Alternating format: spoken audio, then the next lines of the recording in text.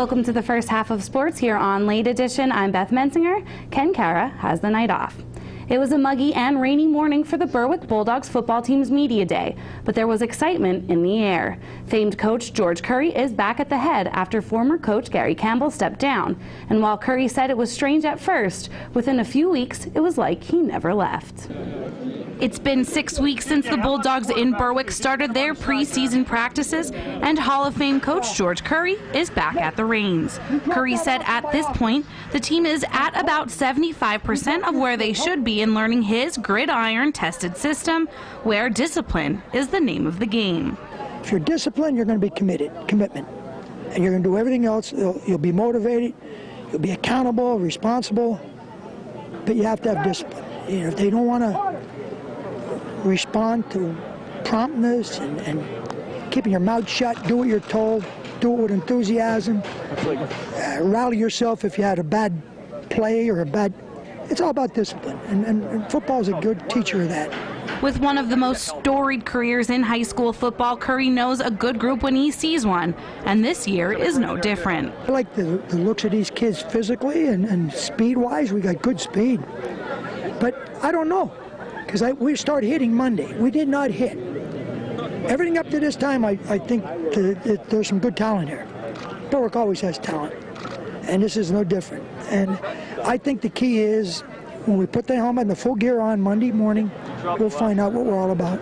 Stepping up to take the snap this year is 6'2", 185-pound junior C.J. Curry, who is also George Curry's grandson. This whole team loved playing for Coach Campbell. We really did. We were really looking forward to the season, but I mean, when I heard the news that he was coming to be the head coach, it was like a dream come true. I mean, I love the guy. I mean, I've talked football with him since I was 5 years old. It's awesome. We asked C.J. what the pressure is like to play for not just a legendary coach, but his family. I mean, I don't feel much pressure. He really talks to me about that outside these walls, and I mean, he's got me ready to be a good quarterback, I think, and he's really he's given me all the coaching that I think that I need, and we keep working very hard. So a lot of pressure's taken off because I have such a great team outside of me. I don't really need to make a lot of plays because we have a great line, we have great receivers, great backs, so it's pretty easy. Well, he's got a lot of pressure on him because his name, you know, but that's part of the position anyway. If you want to be a quarterback, you better be able to deal with pressure. The good ones have done it. The guy that followed Ron Powlus, he stepped right in and won big. The guy that followed him stepped in and won big. That was Dave Robbins. So, you know, and I can remember Dave saying to me, I welcome the challenge. I want it. I know what it takes. But you don't think about that. You just think about winning. You don't think about yesterday. You think about today and tomorrow and every day forward. And that's the approach we use.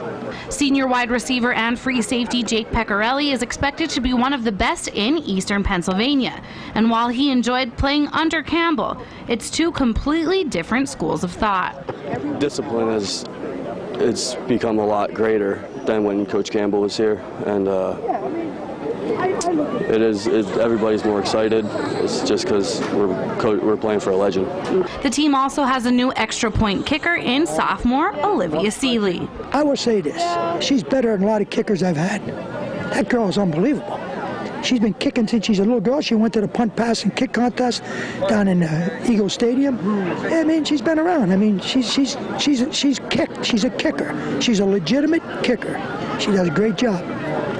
So we're glad we got her. I mean, the other day she was like 40 out of 41 from 35 yards in. So she's pretty good. Growing up with Curry, Seeley is excited to be a part of his winning tradition. We've been down here every day.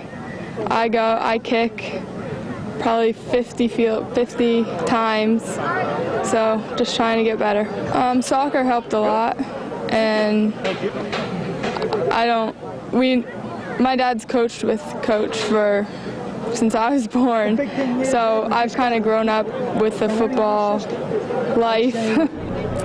The Bulldogs will head up to face the Crestwood Comets for what will be an interesting game August 31st. That's it for the first half of sports. Much more coming up in the second, but stay tuned. Lisa's back with today's top story recaps.